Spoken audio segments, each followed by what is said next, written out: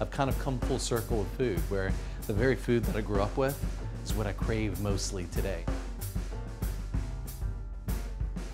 Hello, I'm Chef John Besh from New Orleans, Louisiana, pork cook and bottle washer, and you're watching Tasting Table TV.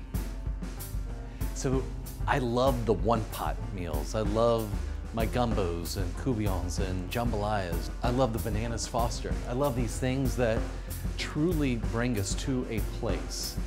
Bananas Foster is maybe the first dessert I ever made.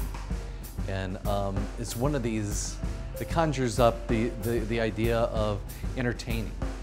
A lot of this food that I've written about, it's not food for one or two people. It's food, it's very generous. And Bananas Foster conjures that kind of that sense of home and place for me, happiness. And it was always a big deal that, you know, I could go into the kitchen, make Bananas Foster, and then ignite the pan at the last minute and the flames, and we'd always turn the lights down low so you could see the flames. And it's fun, and that's part of the ceremony of this dish. And so that's why I recommend, like, have some people over. Everybody has a little vanilla ice cream in their freezer, and so it's something simple that you can cook for others, and it's a lot of fun just to watch it all come together.